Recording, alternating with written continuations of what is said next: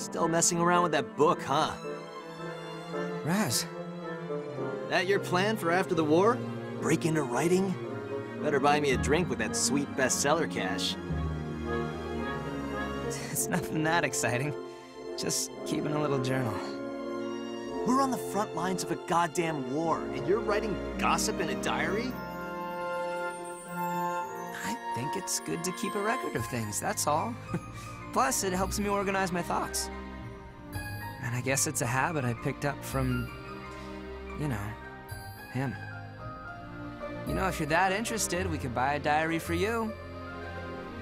Like hell. Fair enough. I guess you wouldn't have much reason to.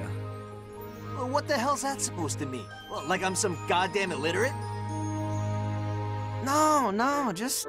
Well, I'm not sure your thoughts are deep enough that there'd be any point in organizing them. Oh, you son of a...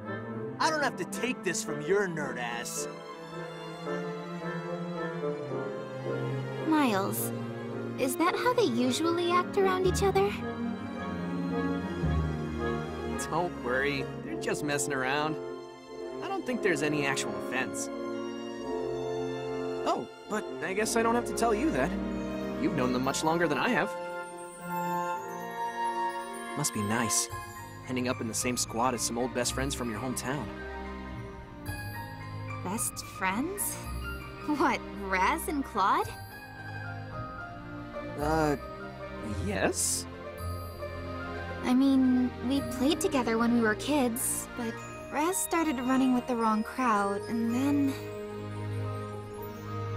Anyway, I don't know that I'd call them friends. More like a bully and his mark.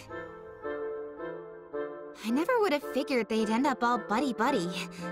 Let alone Raz taking orders from Claude of all people. Oh. That actually explains a lot. Well, it lines up with other things I've heard. But they say the toughest bonds are the ones forged in fire, huh? If things did change between them, it was probably thanks to an incident back in training. What happened?